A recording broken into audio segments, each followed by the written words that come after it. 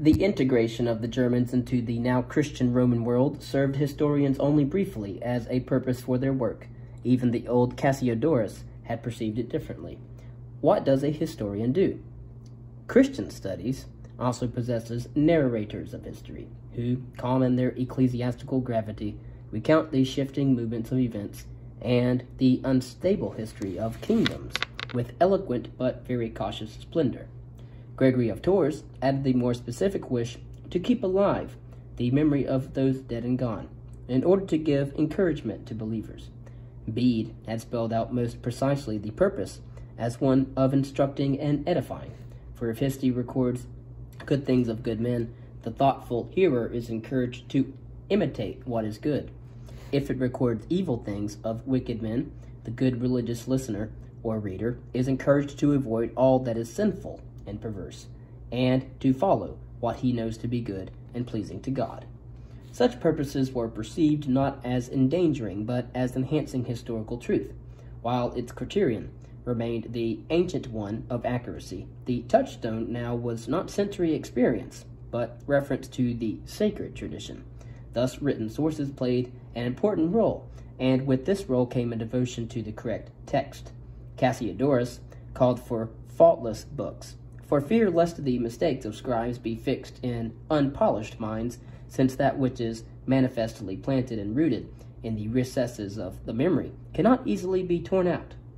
1.5 centuries later, Bede's attention to sources expressed well the concern for their reliability and orthodoxy. But in order to avoid any doubts as to the accuracy of what I have written, in the minds of yourself or of any who may listen to or read this history, allow me briefly to state the authorities upon whom I chiefly depend. Indeed, so modern was Bede that scholars have praised him for his diligent use of sources, for his keen appreciation of documents and letters, which he often laboriously solicited and then included in his work, and for giving an unusually clear designation of author and work whenever he quoted from his sources. But Bede, of course, was not moved by scientific motives, but by his respect for the authority of the source and the awareness that not to match account and source or to distort a document would damage the truthfulness expected of a writer on sacred subjects. The religious purpose of the contemporary histories also governed their style and composition. Cassiodorus still was imbued with the ancient rhetoric's ideals of elegance, but to Gregory of Tours the disclaimer of stylistic excellence meant more than the ancient topos of routinely professing modesty about one's style. After him, one of the authors of the Chronicle of Fredegar professed that, "Thus I am compelled, so far as my rusticity and ignorance permit, to hand on as briefly as possible whatever I have learned." The widespread lack of learning could excuse a style of lacking polish, but men of faith went further and endorsed such a style as reflecting the Christian humility at the time and facilitating the instruction of the masses. Gregory of Tours proved that such a style need not be dull when he described the words and events in vivid passages like the following. "In the year the winter was a grievous one, and more severe than usual, so that the streams were held in the chains of frost, and furnished a path for the people like dry ground.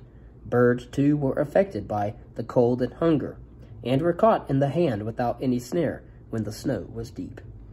In their own often fumbling way, the Christian historians of the 500s and 600s had transformed historiography in the image of the Christian faith, and into a form fitting the new world of kingdoms.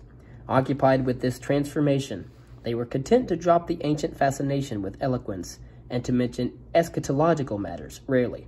Their historiographical views would prove compatible with the world of the 3 centuries after the mid-700s, but also flexible enough to accommodate a profusion of historiographical forms. The latter sufficed for discussion of continuity through Roman chronology, for integrating new people into the Latin world, and for establishing the authority of new dynasties. The Carolingian and Anglo-Saxon consolidation in historiography. In the period between 750 and 900, the writing of history flourished beyond all expectations in the Carolingian Empire and in Alfred the Great's kingdom of Wessex.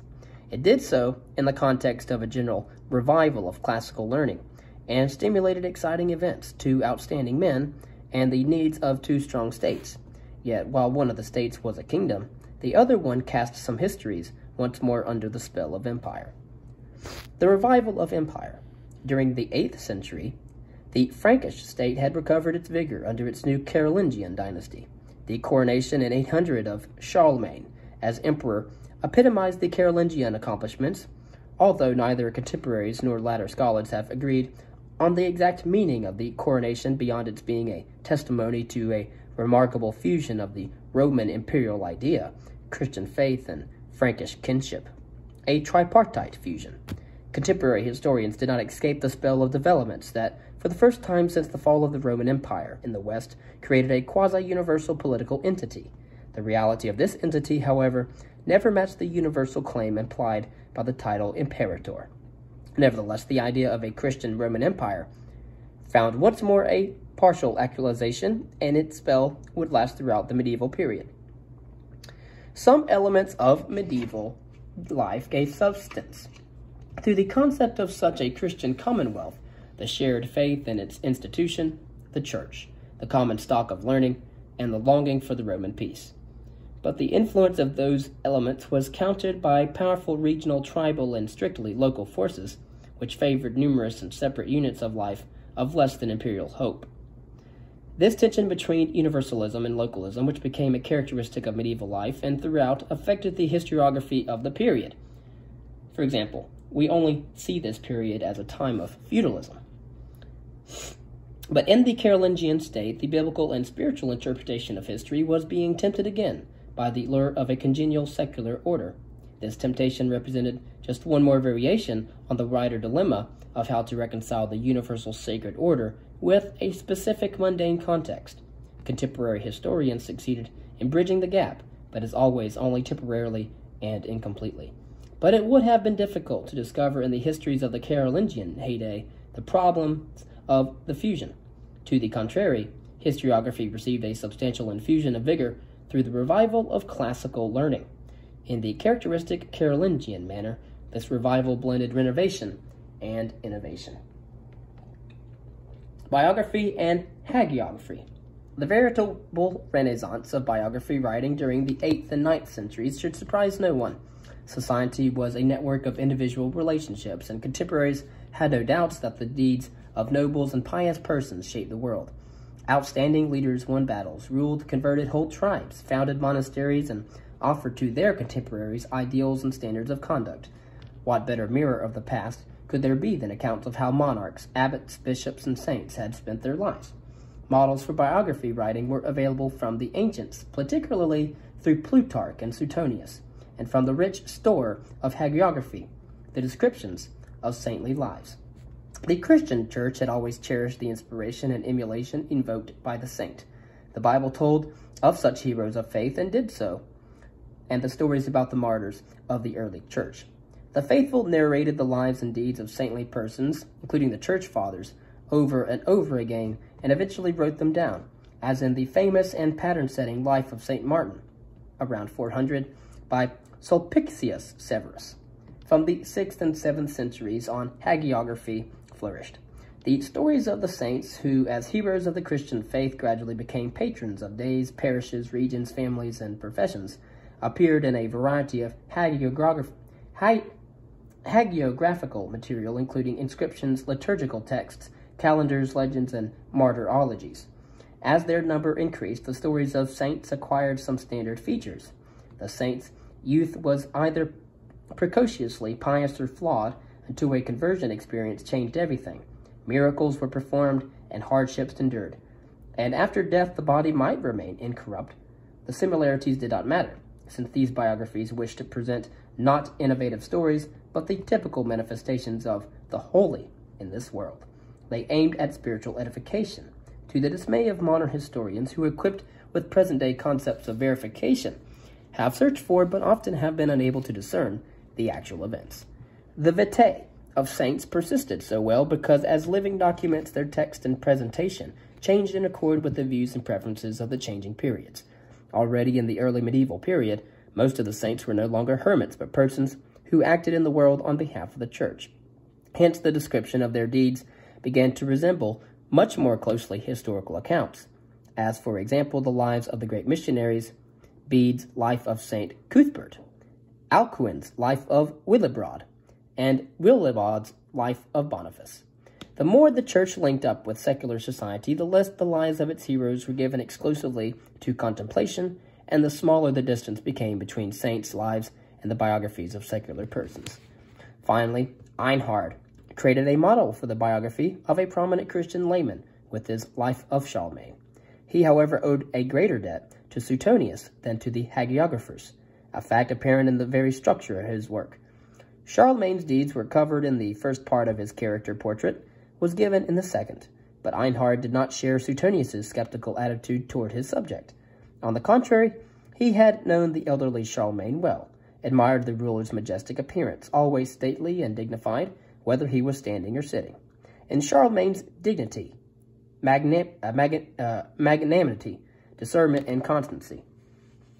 As one could attribute such praise to flattery by a fawning courtier, it would be better to view it as the application of the hagiographical catalogue of virtues to the model of the ideal king.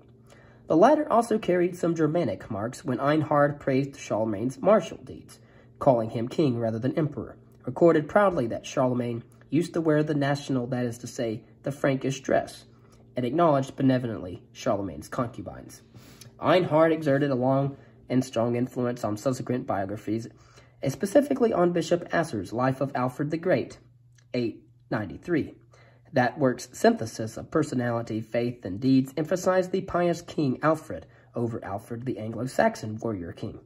Alfred was like Solomon, who, despising all the glory and riches of the world, sought first wisdom from God, and so found both. And the work told how the poor had no helpers, but very few save him alone. Of course, Asser also narrated Alfred's victories over the pagans. The warrior and the pious man also coexisted in the anonymous Life of Edward, the Confessor. Many of Edward's features described in the first part, such as his fondness for the hunt and his great skills as a warrior, fit ill with the image of Edward the Saint, who was chaste and worked miracles. Unless one remembers and accepts the contemporary Anglo-Saxon ideal of kingship with its mixture of Germanic and Christian traits, in which one person could be a warrior, ruler, and a saint. This is an important note to remember. That unity between secular deeds and sanctity remained precarious. It burst asunder in Bishop Thegin's biography of Charlemagne's son, Louis the Pious.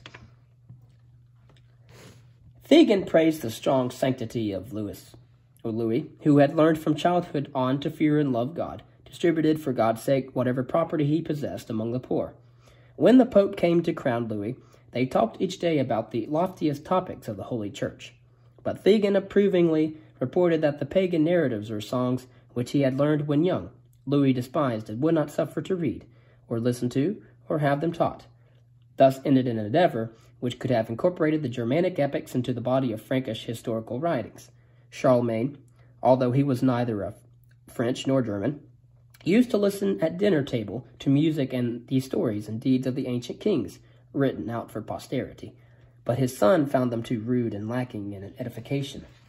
In the year 883, Notker Balbulus, a monk of St. Gall, wrote a biography of Charlemagne that piled story upon story to form a treasury of anecdotes.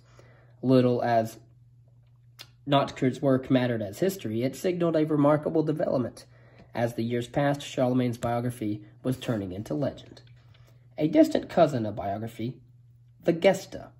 The Carolingian period also sponsored a peculiar form of history called the Gesta. The name resulted from a rather arbitrary treatment of the Latin phrase res gestae, or things which happened. Medieval scholars, who were never clearly delimited the genres of history writing from each other, left the Gesta, or things which happened, too, without a proper definition. The Gesta can best be characterized as a variation of the biographical genre. It described the lives and deeds of the holders of certain offices, abbots or bishops, for example, and in the process it delivered biographies of institutions. The admirable continuity of ecclesiastical institutions made them the preferred subjects of Gesta. When secular personages were at the center of the work, the English translation of Gesta as deeds describes well the increased emphasis on actions and the more precarious link to the institution.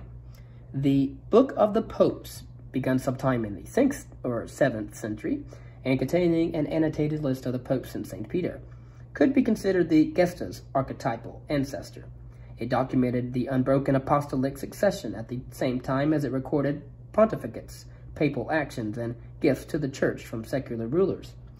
The Book of the Popes and his wish to please the Carolingian family inspired Paulus Diaconus to write a Gesta of the bishops of Metz, which demonstrated how useful the Gesta in a freer, less table-like form could be for recording the past of institutions. Another testimony to the value of the Gesta as institutional history came with the Gesta Abatrum Fontanellensium, honoring the abbots of the Norman monastery of St. Wandrille. Much like other histories, the Gesta also could serve secondary purposes. It could be useful for documenting certain rights and privileges of a monastery, whether by showing its age, mentioning its founding documents, or pleading its cause. During the 11th and 12th centuries, respectively, the Gesta form remained popular for histories of bishops and their bishoprics, and of abbots and their monasteries. The genre also was eventually used simply for recording deeds and events detached from a clear institutional setting and even of a secular nature. There were works entitled Gesta that dealt with the stories of Emperor Frederick Barbarossa, Norman dukes, English kings, and the Crusades. In most of these works, the genre came close to losing its distinct identity and to fusing with other forms. Annals. From list to narrative histories. Annals began to abound in the Carolingian period. Much like the Annals Maximi of ancient Rome, the Christian annals had a religious origin. While the Annales Maximi told the proper days for certain rituals, the early medieval annals developed from Easter tables. And just as the Romans had added more and more notes to the Annales Maximi and the Fasti Consulares, and thus created the pattern for year by year, that is, annalistic treatments of the past, so medieval monks added more and more information to the Easter tables. As for the influences from the fully developed late Roman annalistic tradition, they were probably slight. Now, in the Carolingian period, annals became a favorite way to record the past, particularly in monasteries. Monks, mostly anonymous, noted items, copied ancient texts from the Greco-Roman period of interest and importance for each year, and thus created an institutionally useful ongoing history. In their fully developed form, annals could closely resemble chronicles and serve a variety of aims. When in 752, Pippin, the father of Charlemagne, wrestled the kingship away from the Merovingians, his uncle Childebrand initiated a quasi-official Carolingian history, titled The History or Deeds of the Franks. It was an updated version of the Chronicle of Fredegar, and was soon overshadowed by another work. For the period from 741 to 829, the Frankish kingdom possessed a kind of official history in the Royal Frankish Annals. The number of titles under which this work is known reminds us that medieval historians named their works with great nonchalance, if at all. The author often did not even give his own name. Indeed, for most annals, there was more than one author. Thus, scholars have frequently named annals simply after the place where they were written, or where they were found. The Royal Frankish Annals once were called the Annales Laurentines Majores, after the monastery at Lorsch, where the oldest version was discovered. The compiling of the Royal Frankish Annals began in the 790s and ended abruptly in 829, when the annalist may have died or simply had given up. However, there was rhyme and reason to the first entry, a laconic sentence. 741. Charles, majordomo of the palace, died. A point in history had been reached where the Carolingian family's importance overshadowed that of the royal Merovingians. The Carolingian coup d'etat of 752 was blessed by the annalist Childeric, who was falsely called king. It was tonsured and sent into a monastery. Somehow it all seemed God's will, just as when by God's help and the intercession of the blessed apostle Peter, Pippin, with his Franks had the victory, or when in the Saxon campaign of 772, the whole Frankish army was saved through God's grace by a sudden rainfall. And while the description of the coronation in 800 was short of explanations, it could have done well as an official view. Think of the Carolingian Chronicles, Royal Frankish Annals. On the most holy day of Christmas, when the king rose from prayer in front of the shrine of the blessed apostle Peter, to take part in the Mass, Pope Leo placed the crown on his head, and he was hailed by the whole Roman people. To the august Charles, crowned by God, the great and peaceful emperor of the Romans, life and victory. After the acclamations, the Pope addressed him in the manner of the old imperators. The name of Patricus was now abandoned, and he was called Emperor and Augustus. With so close a connection between annals and ruling family, it does not surprise that the royal Frankish annals end in 829, a time of disintegration for the Carolingian realm. Afterwards, Carolingian affairs were recorded by annals of regional scope, which quite often reflected the specific perspectives of the new emerging kingdoms, Western, Eastern, and Central, with the latter retaining the imperial title. Central Europe. Think of the Holy Roman Empire. Modern readers have often been puzzled, even annoyed, by what they have considered the haphazard mixture of the trivial and the important in annals. Even the quasi-official royal Frankish annals spoke not only of campaigns, assemblies, and embassies, but also of the rhythm of the seasons, of the calamities caused by their deviations from their normal course, of the deeds of nobles, of the life of the imperial court, and of signs of divine power, such as earthquakes, strange lights, and miraculous healings and rescues, which were attributed to the supernatural. Actually, such annals provided the medieval counterpart to classical cultural history. They reflected the Christian image of the cosmos, with its spiritual unity and hierarchy of all things and events. Annalists were well content simply to portray that world, and would have rejected the idea that mundane phenomena could be by themselves, if only carefully selected and arranged, yield meaning, explanation, or a sense of development. God's decree governed all in the Christian world, and it was for the most part mysterious. In such a world, the records of events, besides telling of what happened, contained divine messages for human beings.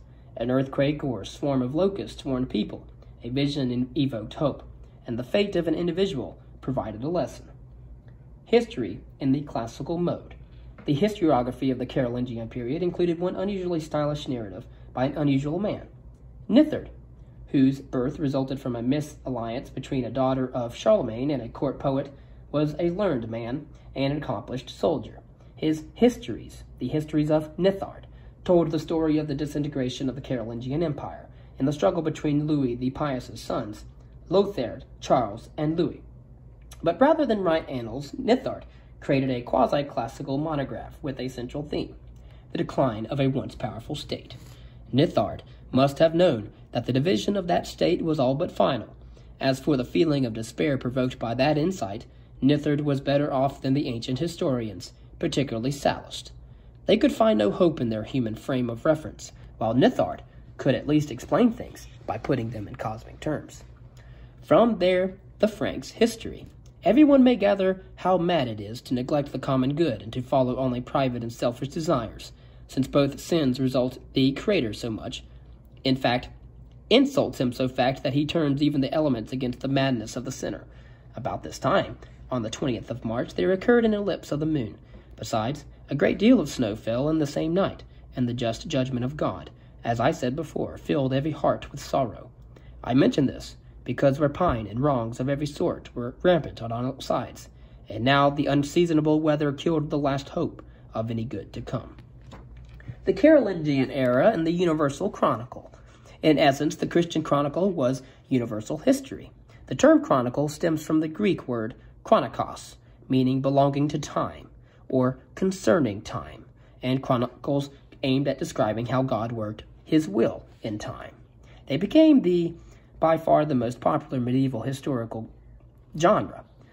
The chronicles, encompassing the wide spectrum of historical works from Eusebius's pioneering codification of dates and facts to the comprehensive and narrative portraits of the past, and finally to histories limited to regions or states during the centuries in which the universal scope of life was merely referred to or hinted at. Not only the content varied. No clear definition delimited the chronicle from other historiographical forms, particularly the extensive annals of the latter period. Medieval historians were not as genre-conscious as modern scholars are. Actually, the chronicle's history constitutes its best definition. The Carolingian Empire, particularly in its declining phase, produced its own incentives for the writing of world histories. With the role of the Carolingian Empire in God's plan at stake, some Carolingian historians were fascinated by the concept of the sequence of empires, the translatio imperii, which they could easily learn about from Orosius and Justin's 2nd century epitome of Pompey Trogus. In his Digest of Universal History, Justin explained how the imperial power had been carried forward, translatum est, from the Assyrians to the Medes and so on. Later, Jordan's Universal History drew a line from the Assyrians to the Medes, to the Persians, to the Macedonians, to the Romans, and even to the Goths and Roman soil. Other Christian historians had agreed with Augustine, who had objected to the close ties between mundane power and divine plan implied in the translatio concept, or found the universal church a sufficient universal tie. The specific question discussed by chroniclers of the 9th and early 10th centuries was whether the Carolingian Empire constituted a continuation of the Roman Empire, translatio, or was a novel state entirely different. With the post-Charlemagne Carolingian Empire beset by troubles, contemporaries hoped that the proper answer would not only yield a better understanding of their past and present, but also give an indication as to their fate in future times. Notker of St. Gall reached back to the Daniel vision of the biblical text and spoke convincingly of Charlemagne's empire as the direct successor to the Roman Empire. In his Universal Chronicle, Addo of Vienne also reaffirmed a continuous line of emperors from Augustus to Byzantium to Charlemagne, who was the emperor of Frankish origin. On the basis of remarks in devotional and literary works, we may assume that Addo's simple trust in continuity was shared by many of those who thought about such matters. Continuity was a reassuring concept to people who saw the key institution of their political order steadily disintegrating. Others flatly denied any link between Rome and Charlemagne at all. Paulus Diaconus, that supporter of the Carolingians who did not live long enough to know about Charlemagne's coronation, saw no connection of the Carolingian state with Rome. In his Roman history, a continuation of Eutropius's brief history to 553, he concluded that the Roman Empire had ended in 476, and therefore he ended the numbering according to Ab Urbe Condita, since the founding of Rome, at that date. Afterwards, he used incarnation years. Ever since 476, a new ingathering of nations had been going on until, under Charlemagne, the West experienced a new integration. The 9th century bishop, Lesieux Fréculf, wrote his histories a decade or so after Charlemagne's death, but his narrative ended 2 centuries short of his own lifetime. Critical of traditions in general, he rejected any interpretation of the Carolingian Empire in terms of the translatio imperii. In the late 500s, with Pope Gregory the Great, a new age had begun, and he had ended his chronicle at that point. For those who found both a sharp break in the past and an imperial continuity unsatisfactory, there remained in Isidorian fashion the unity and continuity of past, present, and future through Christ's empire. Equally hostile to the translatio imperii concept was Abbot Regino of Pruim, who experienced some of the tribulations that the West underwent between 850 and 950 through the Viking, Saracen, and Magyar invasions. His own monastery of Pruim was devastated by the Vikings. He rejected the idea of a historical continuity through a sequence of empires. The collapse of the once great Carolingian state rather testified to divine providence and the transitoriness of all worldly power. Every empire so far had exhausted itself by the efforts it put into its own expansion. That pattern of self-destruction alone linked empires to each other. As for the Roman Empire, it had ended when the Lombards had occupied much of Italy, and despite dire prophecies, its fall had not led to the end of the world. The only true and everlasting empire was Christ's Church, whose fate was not dependent on the fortunes of any specific empire. At one point, God had selected the Franks to carry out his plan. Now that the Frankish Empire had ended, nobody knew who would be chosen next. Augustine, no favorite of medieval chroniclers, would have found comfort in the works of Paulus Diaconus and Regino. In a sense, these 3 historians paralleled in their rejection of the nexus between empire and Christian history the steps taken by the 6th and 7th century historians to disassociate Christian history from Rome. Alfred the Great and Anglo-Saxon history writing. England continued on its separate historiographical path, uninfluenced by New Rome theories. Actually, the Carolingian Empire was already disintegrating when Alfred the Great, King of Wessex, 871 to 899, built a stable and powerful political entity. In its context, Anglo-Saxon historiography brought forth a remarkable work, the Anglo-Saxon Chronicle. It was written in the vernacular, an unusual practice in the time when Latin was the proper language of learned discourse. The choice of language can be explained by Alfred's deliberate Anglo-Saxonism. That outstanding king himself translated Orosius's work into the vernacular and sponsored the translations of other late ancient works. Such feats made him worthy of the first biography of an Anglo-Saxon king, The Life of Alfred, by the Welsh bishop Asser. Again, that's the late 8th century. The sacred history segment of the chronicle that preceded the Anglo-Saxon history proper began with the incarnation of Christ, and in its brevity did little more than remind the reader that England was only one part of God's world. The chronicle's major topic was the Anglo-Saxon past, with a distinctly positive accent on the Wessex royal dynasty, whose founders were identified as Cerdic and his son Cynric. Was the chronicle then an official creation?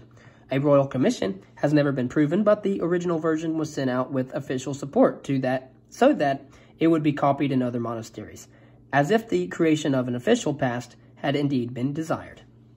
While its Alfredian segment ended in 891, the Anglo-Saxon Chronicle went on in many versions and respectable continuations. Two of the long versions reached up to and slightly beyond the Anglo-Saxon catastrophe of 1066 at the Battle of Hastings in the 11th century. That momentous event received understandably a reluctant recognition, exactly 5 sentences in the D version of the Chronicle. Anglo-Saxons found a better explanation for the catastrophe in a biography titled The Life of King Edward.